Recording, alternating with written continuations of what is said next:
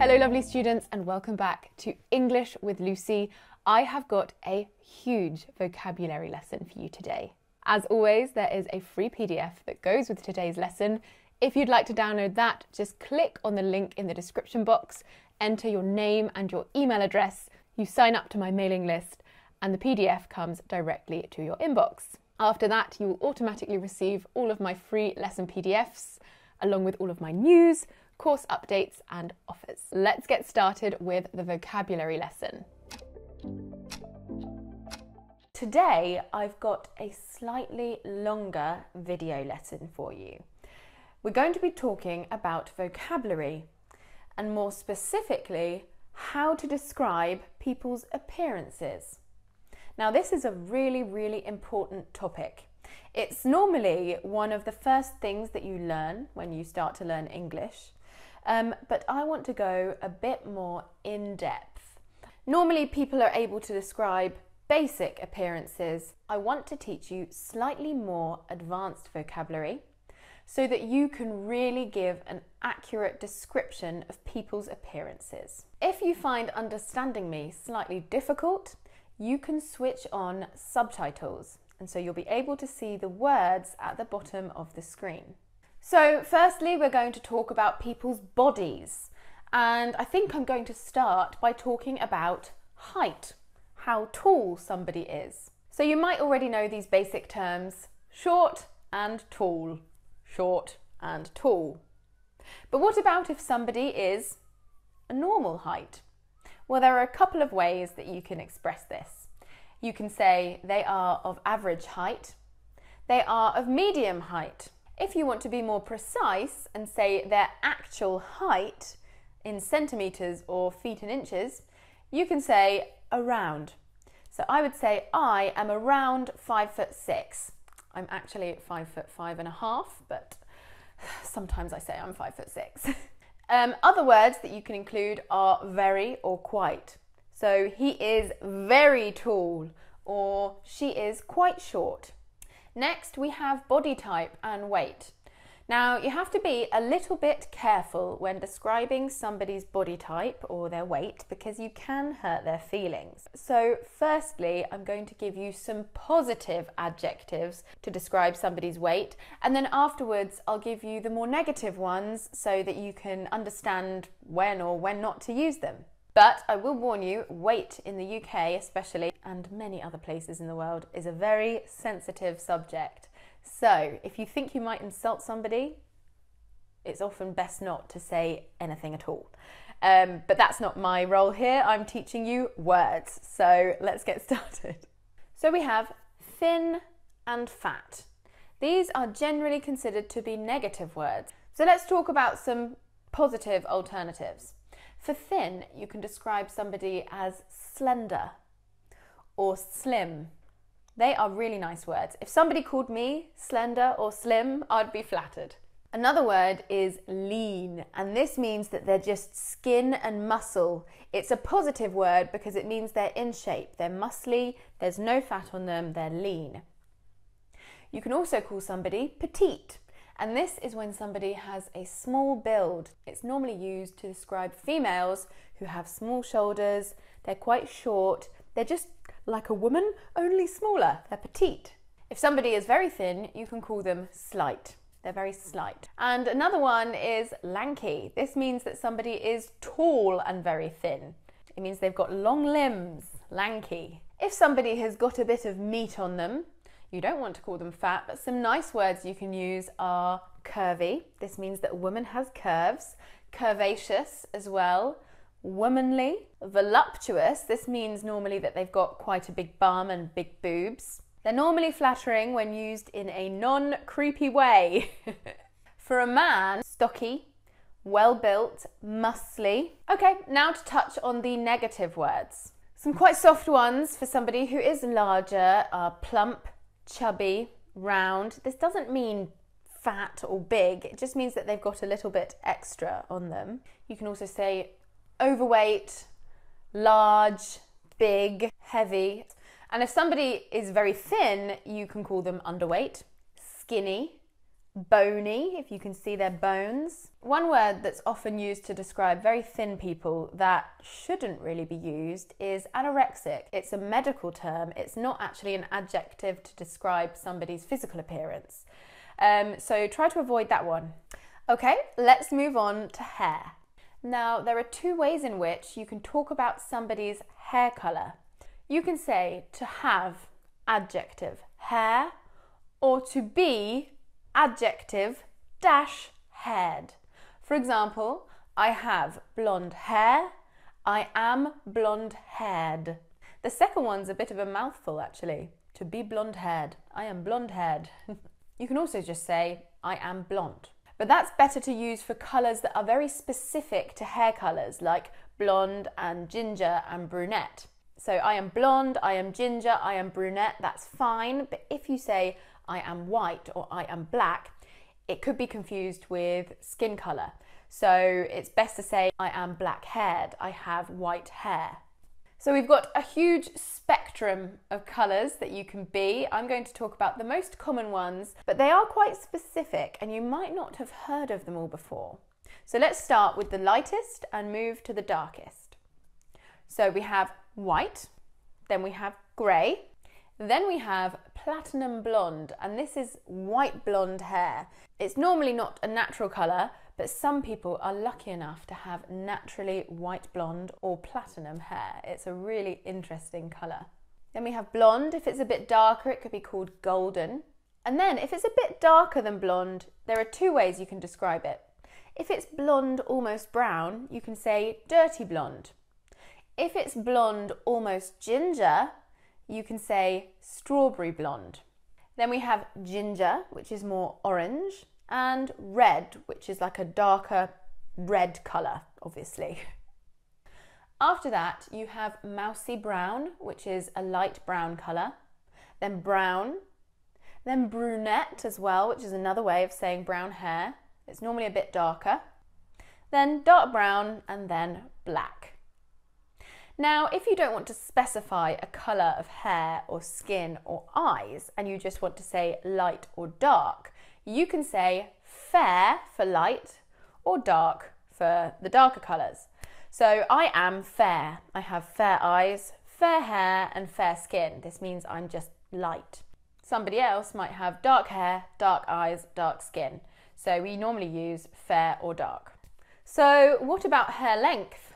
Well, if you have no hair, then you are bald. I am bald. In a video that I did on Ali's channel, Papa Teach Me English, I was bald. If you would like to see me with no hair and, well, no feminine makeup, different makeup, then you can click up there. See if you recognise me. I look slightly different. Then you have short hair, long hair, but then in between you can have a bob. I have a bob haircut. In my first videos, I had very short hair and a bob haircut. I didn't ask for that haircut. It was a surprise. Shoulder length hair, medium length hair, long hair. If you want to say how long your hair is, you can say my hair goes down to my, so my hair goes down to my armpit, my hair goes down to my waist. As far as hair texture, you can have straight hair, wavy hair, curly hair, afro hair, which is really, really dense curls. The quality of your hair can also be described. If your hair is very soft, it can be silky or shiny. If it's not soft, if it's quite damaged, you can say you have dry hair, or you can say it's straw-like. So let's move on to the subject of skin. This again is a more difficult one. So we have the spectrum of white and black, but different people like to be called different things. So I would call myself white. I have a lot of friends with darker skin who are often called black, but they would actually prefer to be called brown. I would say, when in doubt, use fair or dark to describe somebody's skin tone. Now, in the middle, we have tanned, and this means that you've been blessed by the sun, you've caught a suntan, you've gone brown in the sun. And in British English, we say tanned, and in American English, they say tan. If you're not tanned, then you are pale, and that is what I am all of the time. I am always pale, even when I go on holiday. Now let's move on to eye colour. Again, you can use fair or dark. Fair eyes, light eyes, dark eyes. So you can say to have adjective eyes or to be adjective dash eyed. So I have grey eyes, I am grey-eyed, I am dark-eyed. Most of the colours are pretty simple: blue, brown, green, black, grey, brown. I've said brown, haven't I? But one colour that is used quite frequently is hazel. If you have a sort of browny green eye, it can be called hazel. So they have hazel eyes. Now, lips. You can have thin lips, but if you want to talk about somebody with big lips, you can say they have full lips. So if somebody has big, kissy, pouty lips, you can say they have very full lips. If somebody has really sticky out lips and speaks like this, you can call them pouty lips. But yes, full or thin, really. Next, you can talk about noses. So big or small, obviously, are the basics. If somebody has a bend in their nose, it can be called a crooked nose, a crooked nose. If they haven't got a bend in their nose, it can be a straight nose. If somebody has a small nose, you can call it a button nose. If they've got a hooked nose. If somebody's nose is like this, it's a turned up nose or an upturned nose. Face shape. I looked online and apparently there are 9 different face shapes, but we're going to talk about 4 today. You have oval, round, heart-shaped, which ends in a point, and square, if somebody has a square jaw. What about general appearance? I did do a video with Anna from English Like a Native about compliments, and we discussed some of the ways in which you can compliment people. So that's the positive adjectives. I will cover them in this lesson, but if you'd like to see that, you can click up there. But it's quite good to separate them into male and female, because one adjective that might be really, really flattering and positive for a male might actually be quite insulting for a female. Adjectives that can be used for both: the positive ones, attractive, beautiful, stunning, which means somebody is just amazingly beautiful. But then just for men, there's handsome, and just for women, there is pretty. Now, if you described a woman as handsome, you might be insinuating that she has manly features, in the same way that if you described a woman in the same way that if you described a man as pretty, you might be saying he has quite feminine features, which is not always something that somebody wants. Negative ones, you can have ugly or plain. Other ways of describing people, you can describe them as masculine or feminine, boyish, manly, girly, womanly. Right, your homework is to describe yourself in as much detail as possible. Put it in the comments and I can't wait to see your descriptions. Also, if you can add any more vocabulary, then definitely include that in your description as well. Today, I'm going to talk to you about how to describe the weather in English. We're going to start off quite basic and move up to more advanced vocabulary. I'm going to guide you through seasonal weather, hot weather, cold weather, wet weather, windy weather, and I'm going to give you verbs, nouns, adjectives and idiomatic expressions. Idioms. We're also going to do a little bit of basic grammar at the beginning, but very, very easy, don't worry. You may know that British people are famous for always talking about the weather. And this is because we are lucky enough to have 4 strong seasons. Winter, which is really cold. Spring, which is sunny and wet at the same time. Summer, which is normally hot and sunny. And autumn, which is colder and with lots of wind and when all the trees lose their leaves. I'm going to talk to you today about different weather vocabulary that you can find in each of the 4 seasons. But first, let's discuss how to talk about the weather from a grammar point of view. This grammar is fairly basic, so if you're looking for advanced vocabulary, click to the time shown on screen. If you want to use an adjective, for example, warm, you could say, the weather is warm. The weather is adjective. You could also say, it is warm.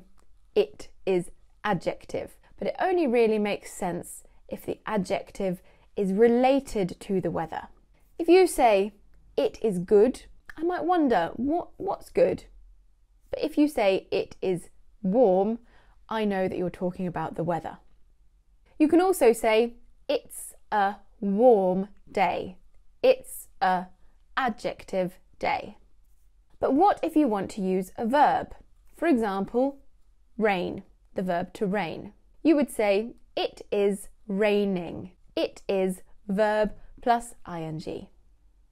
That's if you want to talk about the weather right now. If you want to talk about yesterday or the past, you would say, yesterday it rained. Yesterday it verb plus ed. Apart from the irregular verbs, which have their own conjugation. If you want to talk about tomorrow or the future, you can say, it will rain tomorrow, it will verb tomorrow, or it's going to rain tomorrow. It's going to verb tomorrow. If you want to talk about a noun, you would say, there is, there was, or there will be, that's present, past, future, plus the noun. There is a storm, there was a storm, there will be a storm. Right, so now that's out of the way, first let's talk about winter, the month that I am in now in England.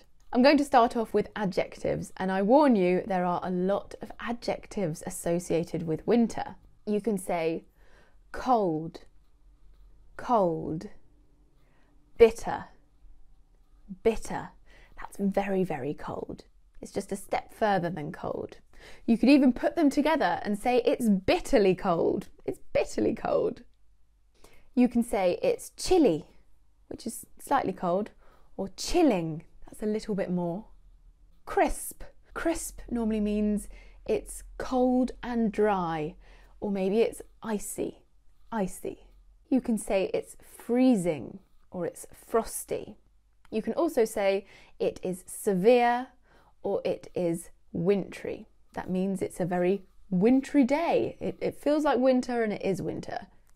If it's winter and the weather conditions are very bad, the skies are grey, you can say it's gloomy or it's bleak.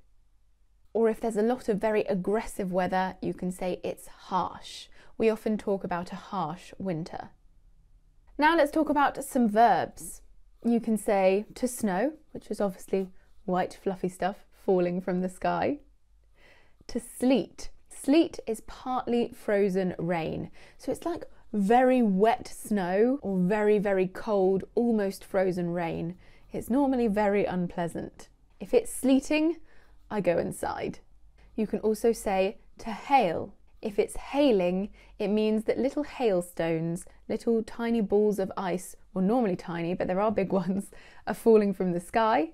It's completely frozen rain. You can also say to freeze or to freeze over. And to freeze over means covered with a layer of ice. So I might say, my pond has frozen over. My pond is covered with ice. Now, some nouns you might use to describe winter. So we've got sleet, hail, snow, frost, as I've mentioned before. You also have blizzard, which is a windy snowstorm.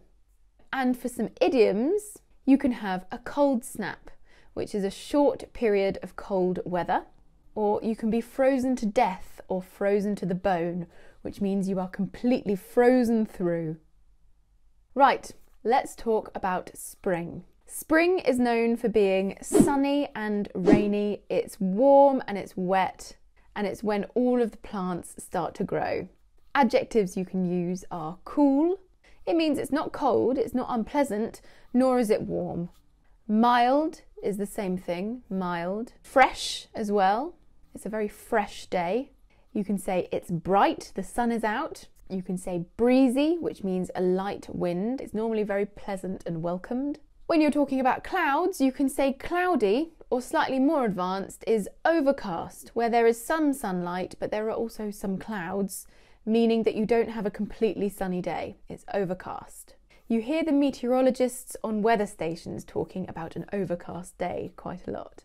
One that's not so positive is muggy. This is if the air is very, very humid. It can be cold or hot. You can have a muggy summer's day as well, but it means there's high humidity in the air. Another word you can say is simply wet. It's a wet day. It's been raining a lot. Time for some verbs. Well, talking about rain, you can say to drizzle. It's drizzling. This means it's a constant but gentle flow of rain. To shower, pretty much the same. That means it's more sporadic or occasional. Meteorologists normally say you can expect showers throughout the day, which means occasional patches of rain. You can say to pour, which is where it rains really, really heavily. Moving on to the nouns, you've got rain, which is uncountable. You've got a shower, which is a light patch of rain. You can also have a downpour, which is a really heavy patch of rain, or even a flood, where the ground becomes inundated and can't absorb any more water. Idioms, you can say to chuck it down, which means a heavy downpour. You can say it's raining cats and dogs, although in reality we don't actually use that idiom that much, but it seems to be the first idiom that anyone ever learns. You can also say to bucket down. If it's bucketing down with rain, it's raining really hard. And you can also be soaked through. This is where it's rained on you and you are really, really wet. Oh my God, I'm soaked through. Right, let's talk about summer and adjectives that can be used to describe summer weather. Firstly, of course, we have hot. Other words that can be used to describe hot weather are scorching, sweltering, boiling, sunny. You could also say dry if there's not been any rain and there's no humidity. You can say it's a clear day if there are no clouds in the sky. Or you could say it's very humid if the air is very wet. You can also say it's blistering, a blistering sun.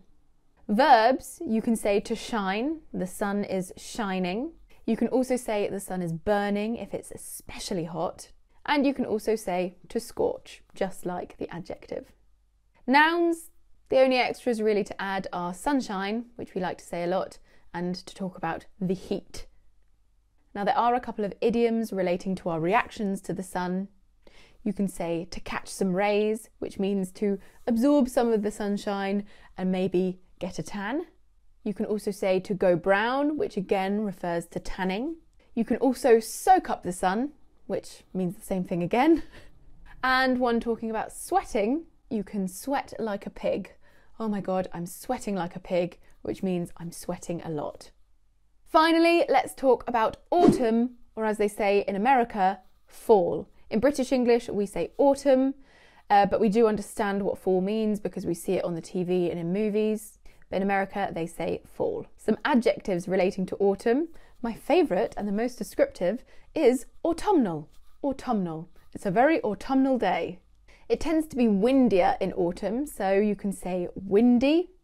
Another lovely one is blustery. It's a blustery day. And it can also be misty or foggy, which is when there is cold moisture in the air, normally in the mornings. Some verbs specifically relating to wind. It can be howling with wind, to howl, or to blow as well. The wind is blowing. Nouns, a gale, a strong wind, a hurricane, a very, very strong wind, a tornado, that's when wind goes round in a vortex. And you've also got mist and fog, which I mentioned before, which is cold moisture in the air. Right, that's it for today's lesson. Your homework is to write in the comments about the weather from where you are today, and please mention where you are because I love seeing where you come from. Welcome back to English with Lucy. Today I'm going to talk to you about how to describe personality and character in English, and I'm going to help you with your pronunciation. By the end of this lesson, you will know 72 adjectives that can be used to describe personality and character. I've divided them into positive or approving adjectives and also negative or disapproving adjectives. For each adjective, I've included the IPA transcription so you can really focus on the pronunciation and also the definition. Let's start with personality category number 1. The adjectives within this first group describe how willing you are to communicate with others. So we have extroverted, extroverted. Someone who is extroverted is lively and confident and enjoys being around other people. The opposite or the antonym for this adjective is introverted, introverted. So this describes somebody who is more interested in their own thoughts and feelings than they are in spending time with other people. We also have talkative, talkative. This describes somebody who likes to talk a lot. Then on the other hand, we have quiet, quiet, which means tending not to talk a lot. Next, confident, confident. This means feeling sure about your ability to do something and be successful. And the antonym for this is shy, shy. Someone who is shy is nervous about meeting people or speaking to people. Right, our second category talks about how you make others feel. Firstly, we have warm, warm. Someone who's warm shows enthusiasm and affection and is friendly. On the other hand, we have cold, cold. Be careful with that O vowel sound. I do actually have a video on that, which I will link down below. Someone who is cold is without emotion and unfriendly. Next, we have kind, kind. This means caring about others, gentle and friendly. On the opposite side, we have unkind, unkind. This means unpleasant, unfriendly, maybe even slightly cruel. And then we have sweet, sweet. Someone who is sweet shows a kind character. The opposite is nasty, nasty. A nasty person is an unkind person. The third category is how you treat the feelings of others. First, we have considerate, considerate. If you're considerate, you are always thinking of the feelings of others. If you're not considerate, then you might be inconsiderate, inconsiderate. This means not giving enough thought about other people's feelings or needs. We also have thoughtful, thoughtful. If you are thoughtful, then you show that you care and consider other people's feelings and needs. The opposite is thoughtless, thoughtless. This means that you don't care about the possible negative effects of your actions or words. Then we have tactful, tactful. This means that you're careful not to say or do anything that might upset or anger other people. And the antonym for that is tactless, tactless. That's quite a hard one to say with the k-t combination. Tact, tactless. This means that you say or do things that might upset or anger other people. Our next category discusses how much people might be able to trust you. First up, we have trustworthy, trustworthy. We use a voiced th sound. I often hear it mispronounced as trustworthy, but it should be worthy. Your voice should be constant. It shouldn't cut out at any point. If someone's trustworthy, then it means you can rely on them to be good and honest. On the other hand, we have untrustworthy, untrustworthy. This is somebody who cannot be trusted. We also have reliable, reliable. If someone is reliable, then you can trust them to do something well. On the other hand, we have unreliable, unreliable, meaning that you cannot trust them to do something well. You can't depend on them. Then we have loyal, loyal. This means remaining faithful and supportive. Then we have disloyal, disloyal. This means not loyal or faithful. Next, we're going to discuss adjectives that describe how honest you are with others. We have sincere, sincere. This means that you show what you really think or feel. On the other hand, we have insincere, insincere. If someone is insincere, they say or do things that they don't really mean. Next, we have frank, frank, which can actually sometimes be negative or disapproving as well as approving. So it all depends on the tone of voice or the context. If someone is frank, it means they are honest or direct and are sometimes at risk of hurting other people's feelings because of this. On the other side, we have secretive. Secretive. If you're secretive, you like to hide your thoughts, feelings and actions and keep them private. Then we have direct. Direct. And sometimes, much like frank, this can also be negative or disapproving, depending on tone of voice and context. If you're direct, it means you say exactly what you mean and no one can pretend they haven't understood because it's very, very clear. Then we have not an exact antonym, but sneaky. Sneaky. This means behaving in a secretive or dishonest way. The next category is how open you are to the views and cultures of others. We'll start with tolerant. Tolerant. If you're tolerant, it means you're able to accept what other people say or do, even if you don't agree with them. On the other hand, we have intolerant. Intolerant. This means that you are not willing to accept behaviours or ideas that do not correspond with your beliefs. We have open-minded. Open-minded. If you're open-minded, it means you are willing to listen to, accept, and think about other ideas. On the other hand, we have narrow-minded. Narrow-minded. This means you are unwilling to listen to new ideas or the opinions of others. And we have unbiased. Unbiased. This means that you're fair and not influenced by your own opinions or someone else's opinions. On the other hand, we have biased. Biased. This means you make unfair judgments and have a tendency to favour a certain group of people.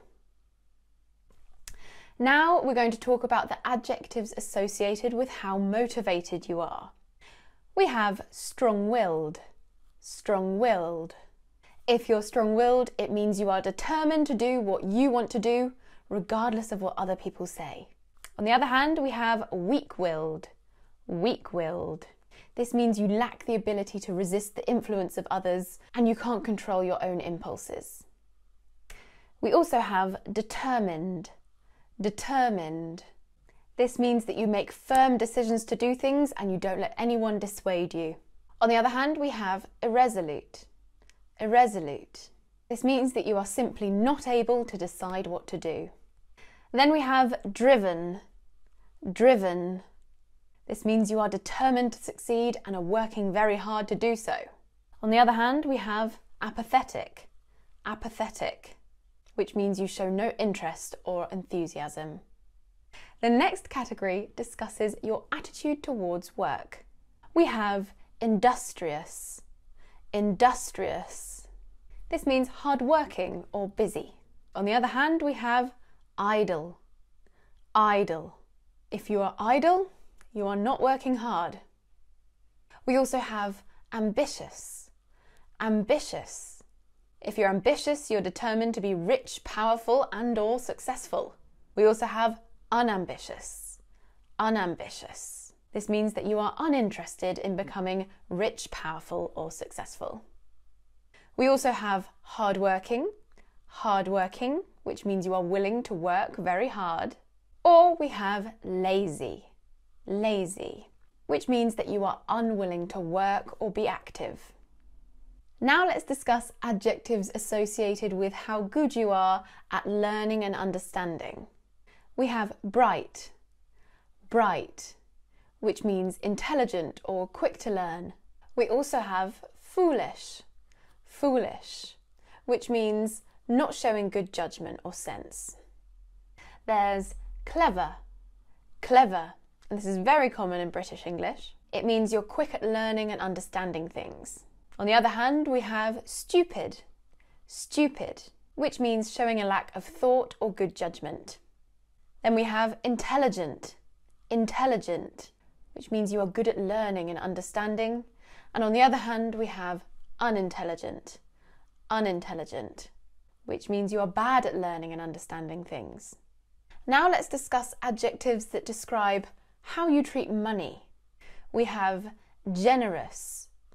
Generous, which means that you are willing to give freely.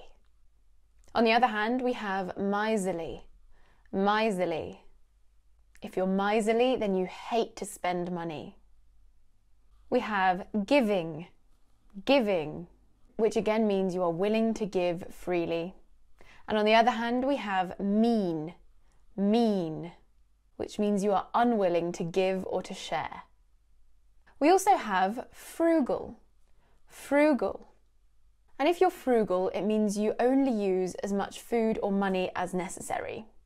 On the other hand, we have extravagant, extravagant, which means that you spend a lot more than you can afford. Now let's discuss adjectives which describe your attitude around other people. We have humble, humble. If you're humble, you show that you don't think you are as important as other people. On the opposite side, we have arrogant, arrogant, which means that you behave in a proud or unpleasant way and think you are better than others. We also have modest, modest. If you're modest, then you don't talk much about your own abilities and achievements. On the other hand, we have vain, vain, which means you are overly proud of your own appearance, abilities, or achievements. The next one, submissive, submissive, is both approving or positive and disapproving, negative. Probably leaning more onto the negative side, but it means you are too willing to accept authority. You're willing to obey them without question. On the other side, again, it's normally negative, but it can be positive sometimes. Bossy, bossy. This means that you're always telling people what to do. Finally, let's talk about adjectives that can describe how relaxed you are as a person. We have chilled, chilled. And this is slightly more slang. It is derived from the phrasal verb to chill out. You are chilled out, you are chilled. And this means you are very relaxed. On the other hand, we have tense, tense. This means you are nervous or worried and unable to relax. We also have laid back, laid back. This means you're calm and relaxed and never seem to worry about anything. On the other hand, we have uptight, uptight, which means you are anxious or upset about something. We also have optimistic, optimistic, which means you are positive and expect good things to happen. We also have pessimistic, pessimistic, which means you expect bad things to happen. Right, your homework for today is to include 5 of these adjectives in a comment down below and use them to describe yourself. So I want maybe 3 to 4 sentences about yourself using some of the adjectives that we've learned today. And if you can include any others, that would be really, really good. Today, I'm so excited about this lesson. I've been excited since I wrote this lesson a couple of days ago. Today, I am going to teach you 16 spiffing, old-fashioned British idioms that are going to make you sound oh so fancy. I think they make you sound really intelligent, educated and well-read when you say them. So learning them and saying them is no bad thing. You'll also be able to understand them more when you hear them in old-fashioned movies or TV series that are set in the past. Number 1 is a little birdie told me.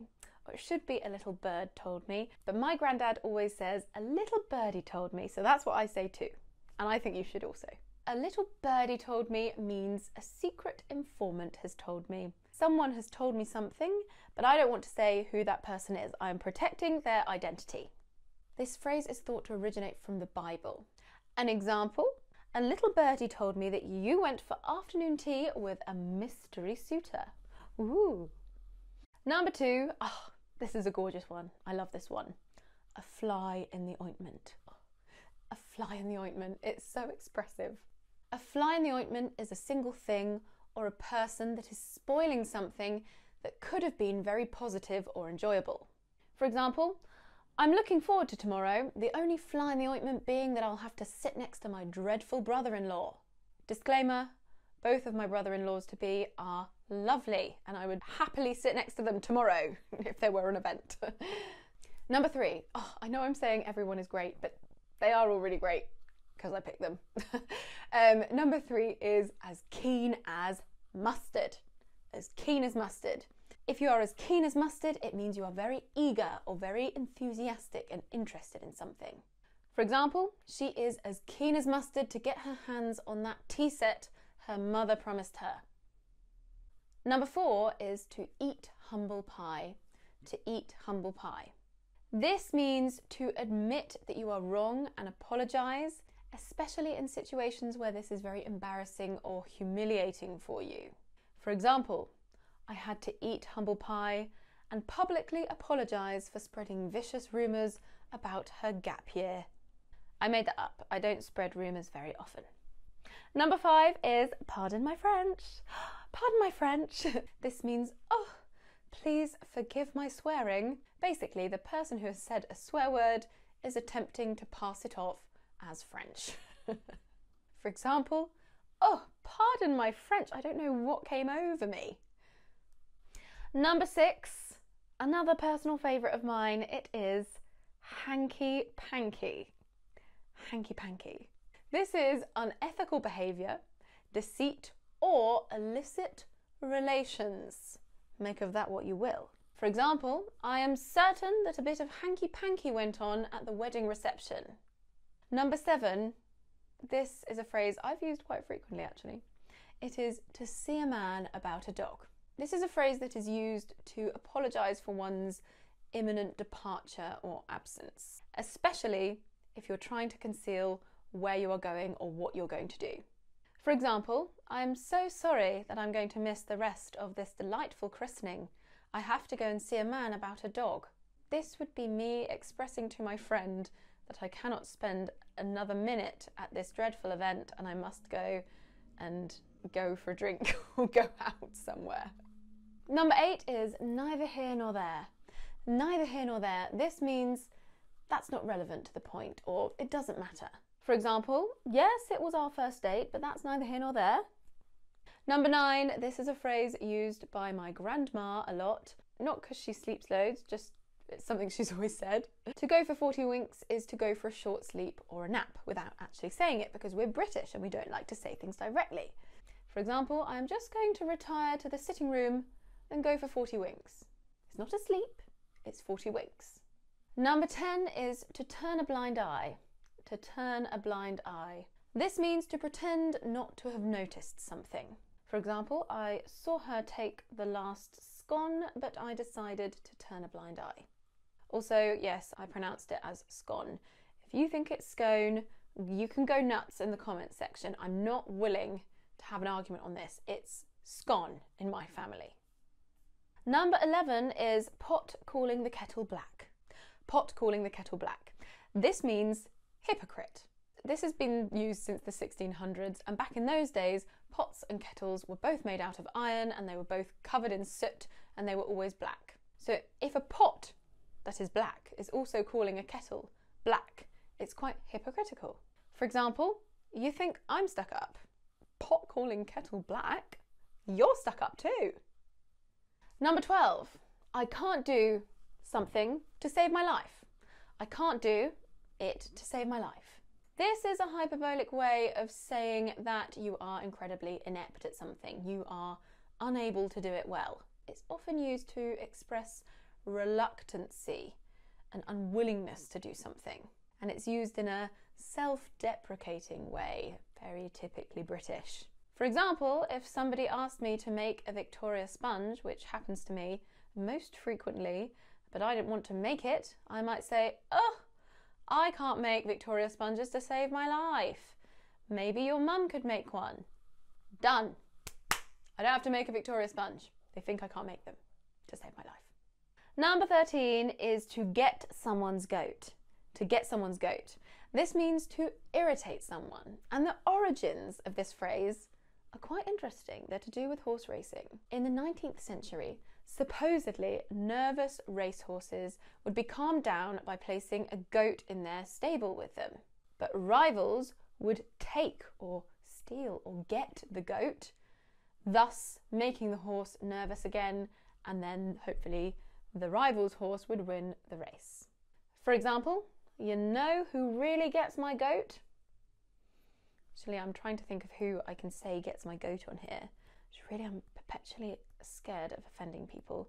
There are so many people who get my goat, but none of them are worth drama. Number 14 is to kick the bucket. To kick the bucket. This means to die. In Britain, we don't like saying that someone has died. We like to say they have passed away, or they have popped their clogs, or they have kicked the bucket.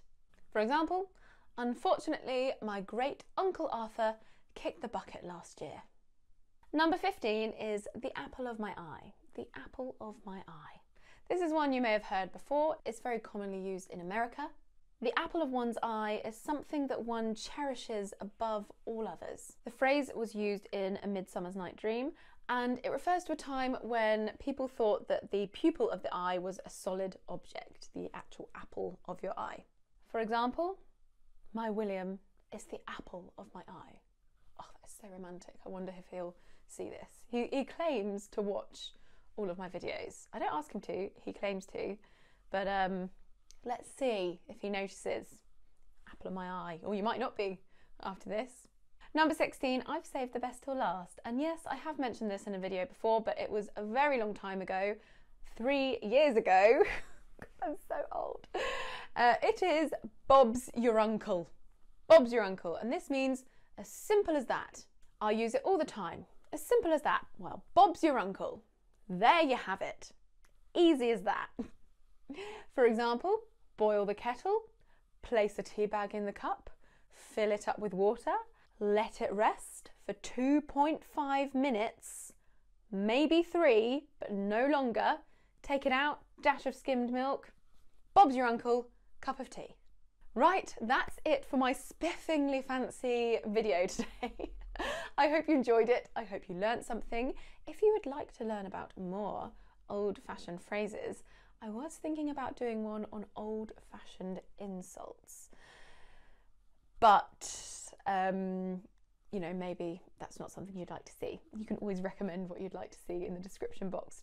No, not in the description box. You don't touch that. I touch that in the comment section down below. Today, I am going to teach you 50 advanced verbs that are going to make you sound more intelligent when you speak, and they're going to dramatically increase your vocabulary. Please note that lots of these verbs have multiple meanings.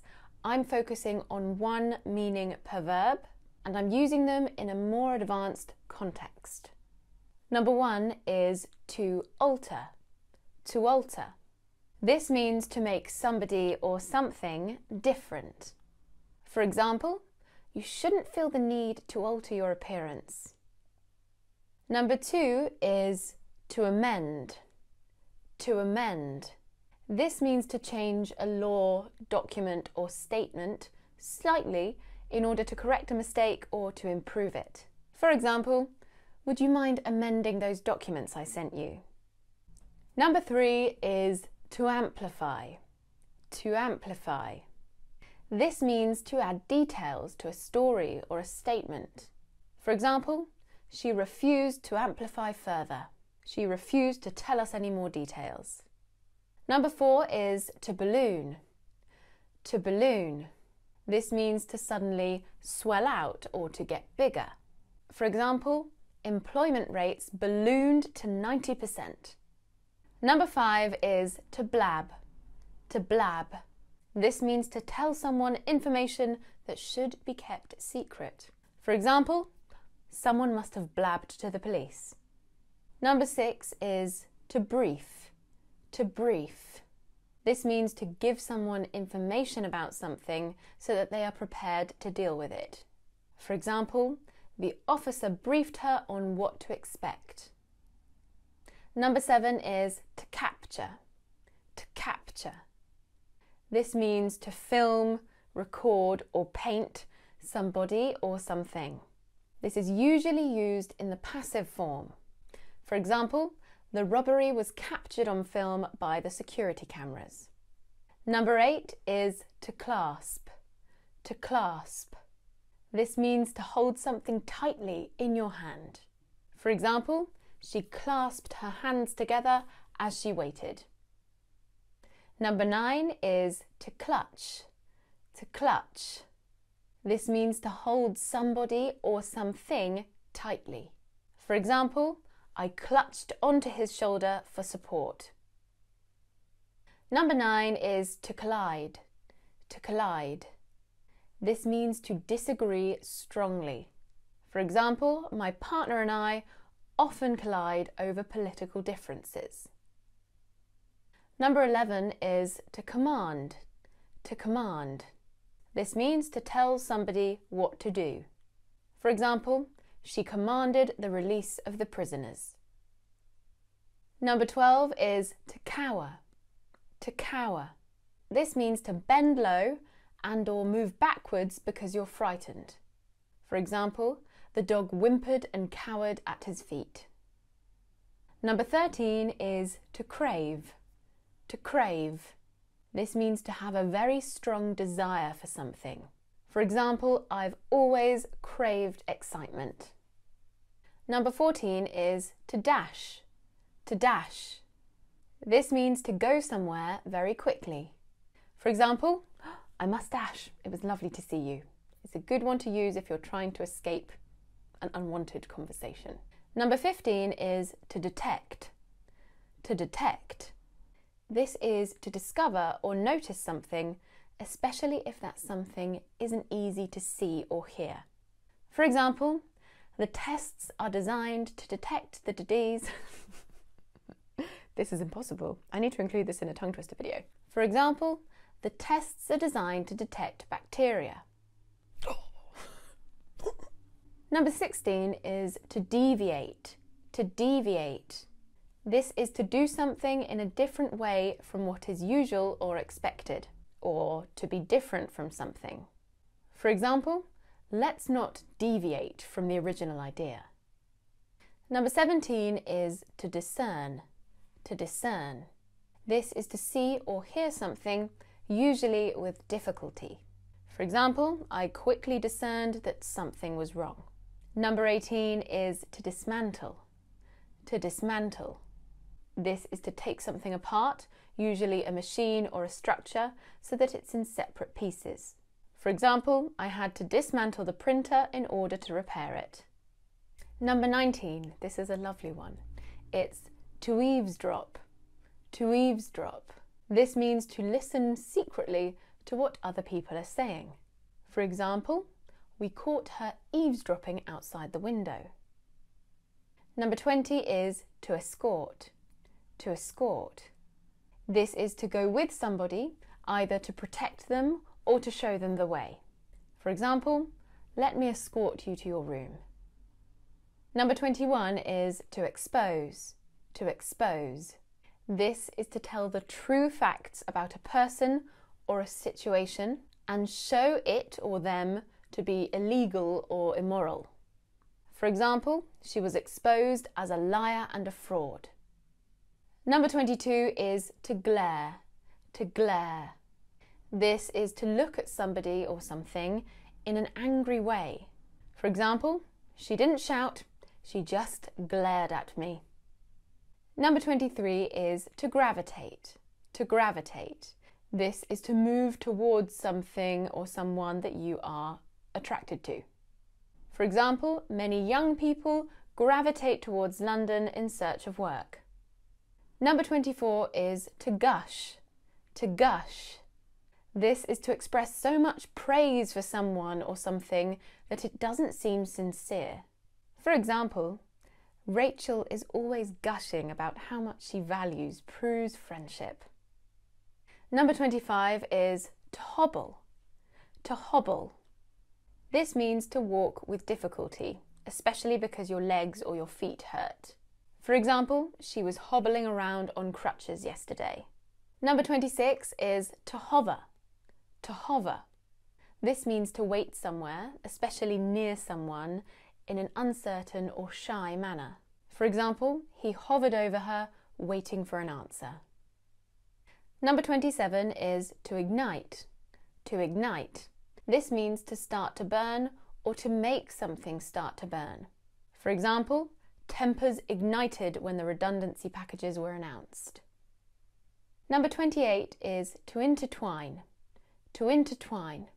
This means to become very closely connected with somebody or something. For example, their political careers became very closely intertwined.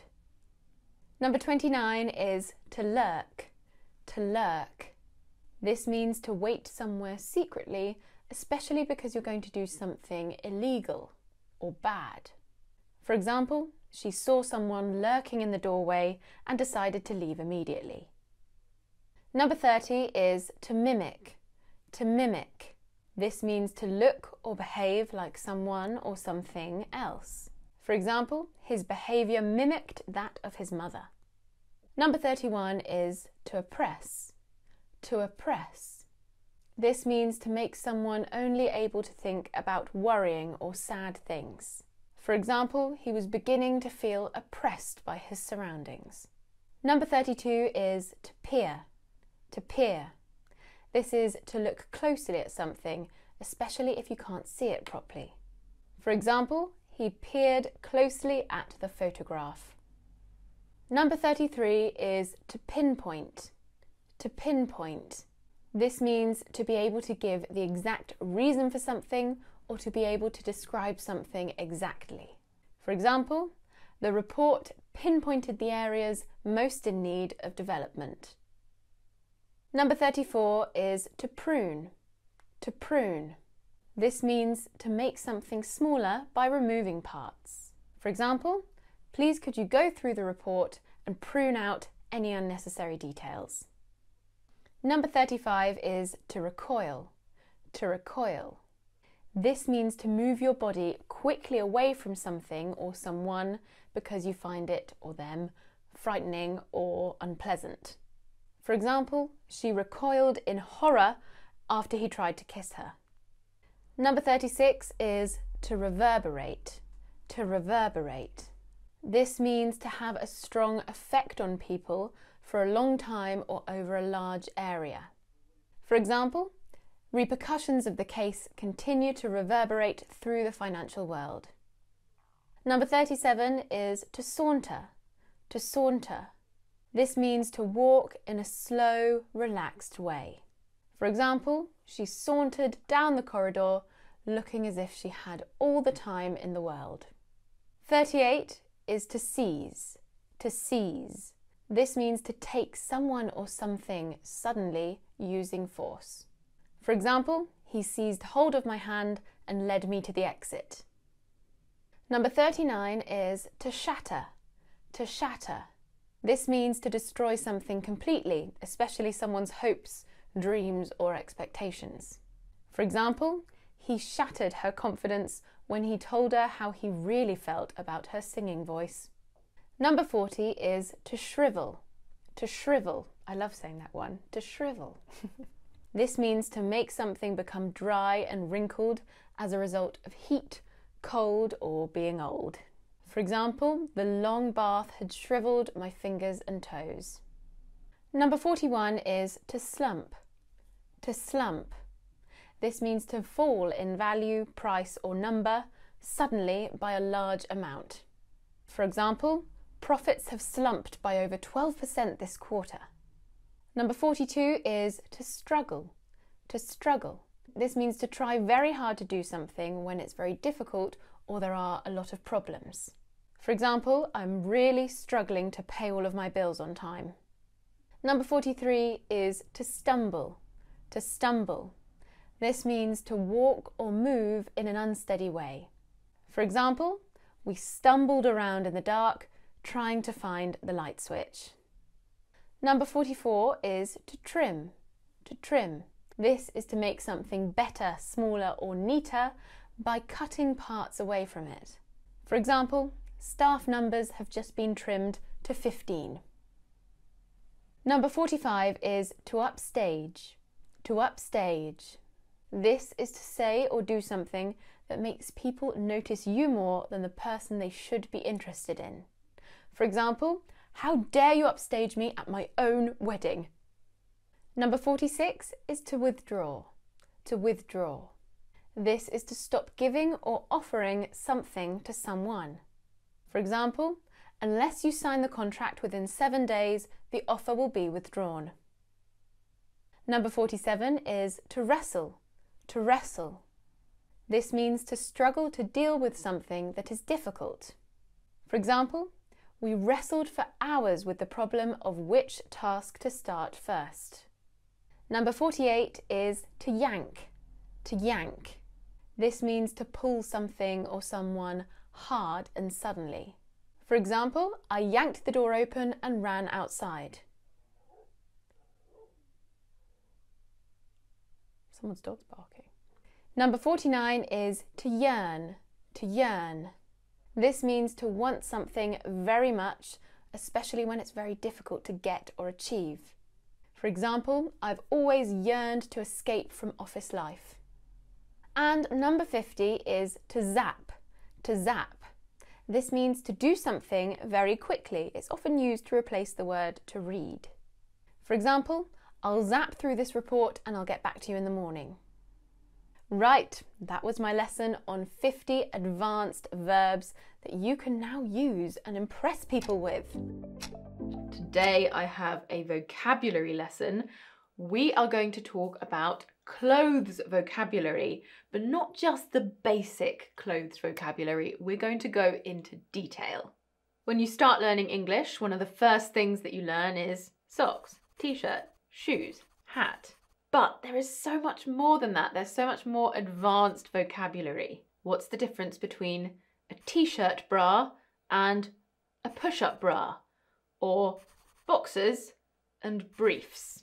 What would you call this neckline style on a t-shirt? I'm going to tell you all of this. I think we should start with underwear because hopefully that's what you put on first. Now I am going to be talking about menswear and women's wear, but I completely understand that you can wear whatever you want regardless of gender. We're just going from a vocabulary standpoint here. Let's start with men's underwear. In British English, we call men's underwear pants. Now in American English, pants is what we call trousers. So if someone from the US says, take off your pants, it means take off your trousers. But if a British girl says, take off your pants, she might be flirting with you. Now, pants is a very general term, but we can be more specific. We have boxer shorts or boxers, and these tend to have an elastic waist and baggy legs. Baggy means loose or not tight. Briefs, which are also known as Y-fronts, are shorter and tighter. They're often referred to as snug, which means tight and close-fitting. We also have boxer briefs, which have that same elasticated waist, and they have long legs, which are tight-fitting. Now let's talk about the women's wear equivalent. In American English, they call women's underwear panties. Now we don't tend to say this in British English.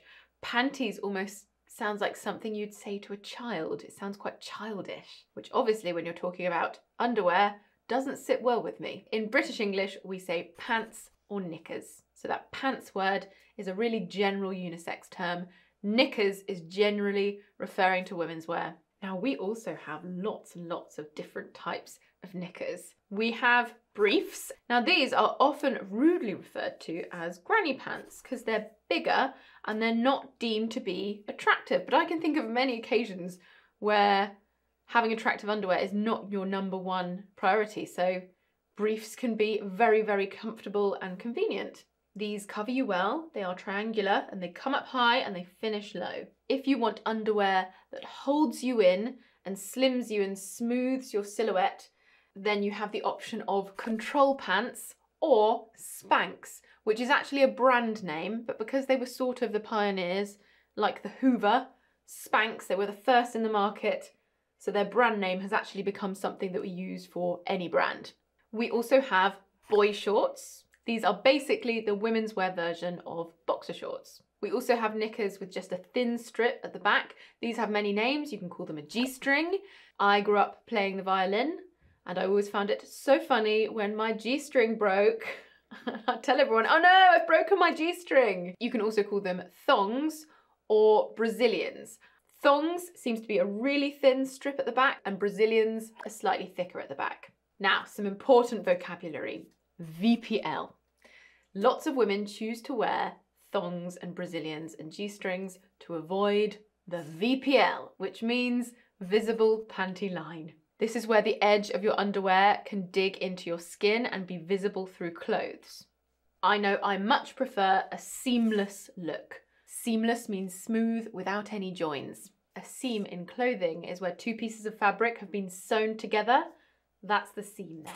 Let's also talk about bras. These are very, very important, or not so important nowadays. It seems to be quite in fashion to not wear a bra. Bra is short for brassiere, but hardly anyone says that anymore. We just say bra. There are lots of different styles. We have a triangle bra, which is of course in a triangle, sort of more of a bikini shape. We have a t-shirt bra, which is a bra that's intended to be invisible under your t-shirt. A sports bra, this has lots of control, so there's minimal movement when doing exercise and running. We have a strapless bra with no straps. Straps are the pieces of material that go over your shoulder. We have a push-up bra, sometimes referred to as a Wonder Bra, but again, Wonder Bra is a brand, but because they were one of the early ones on the market, lots of people got used to saying Wonder Bra for every brand. The correct brandless term is a push-up bra, and this is where you have extra sponge or filling to push up your cleavage and to create a bustier look. One last one we have is a bandeau. This is a strapless piece of material, normally without too much structure. There are two adjectives that you need to know when it comes to bras: padded and underwired. If a bra is padded, it means it has an extra layer of material. This helps you have extra shape. If a bra is underwired, it means it has some wiring below the cup, again to give extra shape. Lots of women avoid underwiring for comfort reasons. Let's move on to another underwear section, socks and tights, the things you wear on your feet and your legs. Let's start with socks. We have trainer socks, and these are socks that finish just below your ankles, so technically they should be invisible when you wear trainers. We also have pop socks, and these just cover the outer part of your feet so that they are invisible in most shoes. We also have ankle socks that come up to the ankles, mid-calf, over the calf, knee-high, over the knee, and thigh-high. We also have what are called tights in British English or pantyhose in American English. These are like long socks that come all the way up to your waist. So they are joined together at the top like a pair of leggings. The thickness of these are determined by the denier, which describes the thickness of the yarn or material used to make them. 20 denier pair of tights would be very thin and transparent, and 100 denier pair of tights would be very thick and warm. Stockings are a sort of cross between a pair of tights and socks that finish at your thigh, but they're normally in that tight nylon sort of material. Lastly, we have thermal underwear, which we wear under our clothes to keep us warm. We have long johns, which are thermal trousers or leggings. An undershirt, which is usually a long-sleeved shirt. Vests are sleeveless thermal tops with thin straps. In general, we would just refer to any piece of clothing used to keep us warm as our thermals. Oh, I've got my thermals on. Oh, I wish I'd put my thermals on. Right, we're done with underwear. Let's move on to what goes on the top half of your body. In British English, anything that goes on the top half of your body is generally called a top.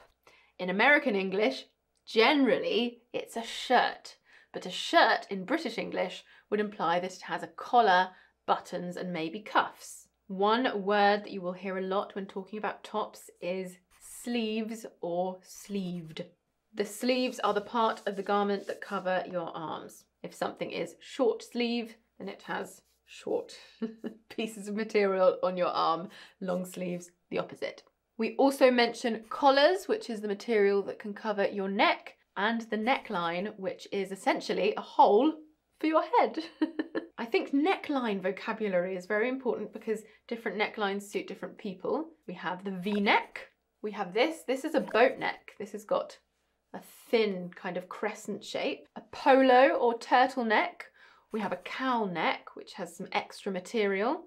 And we also have a crew neck, which would be considered the most normal style of t-shirt neck. A sweetheart neck forms the top shape of a love heart. This is considered to be very feminine. Square neck, scoop neck, and a halter neck where the sleeves come up and go around your neck.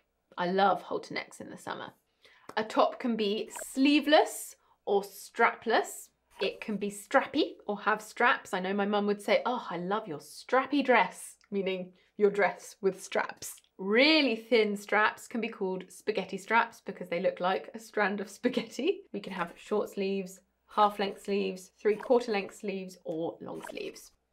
Now, in British English, a top with straps is usually called a vest. In American English, it's usually called a tank, although because here in Britain we consume a lot of American media, we do now use the word tank as well. But when I was younger, growing up, I would always say vest top, but now I'm older, tank top seems to be just as common. This could be because brands are more international now, so they choose to use the American terminology. Something that's very popular at the moment, crop tops. These are short tops that finish under your torso and they show your midriff or your stomach.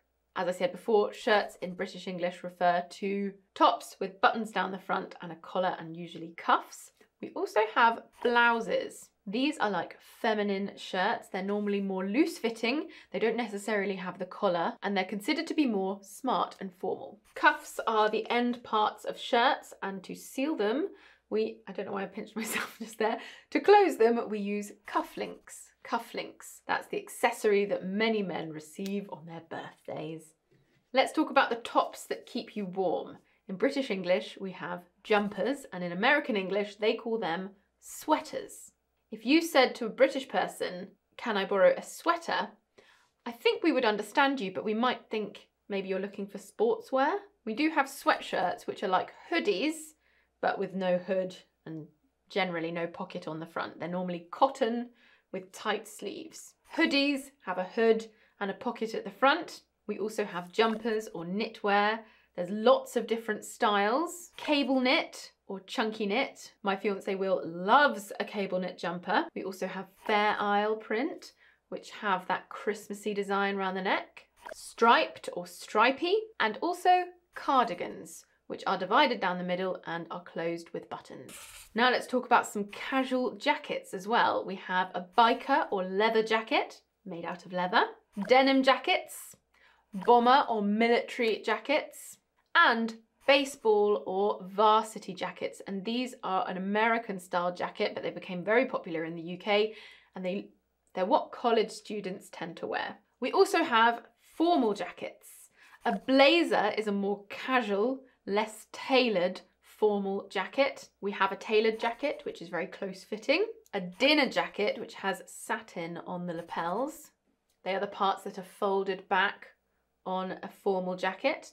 We can have jackets and coats that are single-breasted with one row of buttons or double-breasted with 2 rows of buttons. We also have a morning coat jacket, which has long tails at the back. Let's talk briefly about the different styles of coats. We have a trench coat, often found in beige, usually tied at the waist, very Burberry. Duffel coats, which are closed using those special wooden fasteners. Parka jackets and rain jackets. A ski jacket, a very puffy one for cold weather. We also have a shooting coat, which is used for British country sports, and an overcoat as well.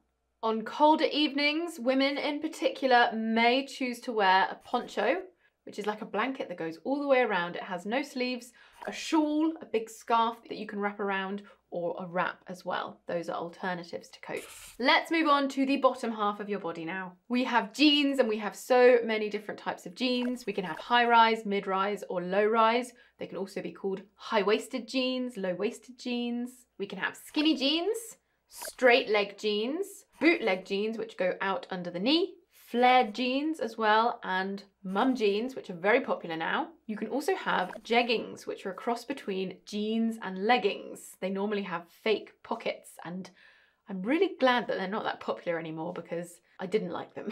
We have leggings, which can be high-waisted or regular. We have joggers in British English or sweatpants in American English. They are meant to be for athletic wear, but now athletic wear is everyday wear and sometimes formal wear. Athleisure, I think they call it. Harem pants, which are very loose fitting. They've got a very low crotch, which is the piece of material between your legs. Wide leg trousers, they're becoming more and more fashionable. We also have corduroy trousers, which are made of a specific material, corduroy. Cargo pants or cargo trousers, these are sort of military inspired, they're baggier. Chinos, these are cotton trousers, often found in beige. Shorts, which of course are shorter trousers, or if you want really tiny shorts, you can have short shorts in British English or hot pants in American English. We also have skirts. There are lots of different styles. Starting with length, we have mini, midi, maxi. Mini is really short, midi's at your knee, maxi is down to the ground. Skirts can be pleated, meaning they have ironed folds of material. They can be skater skirts, which mean they go out like an ice skater. We also have tulip skirts, which mean they come in like a tulip. Trumpet skirts go out at the bottom like a trumpet. This is all very logical. We have tiered skirts, also called rah-rah skirts. They've got lots of different layers of material coming off. And my favourite, a pencil skirt, which is just a figure-hugging skirt that normally goes mid-thigh to the knee. We have lots of different types of dresses as well that go over your full body, but one thing I want to mention before is a jumpsuit. So this is a full body outfit that has trousers as opposed to a skirt.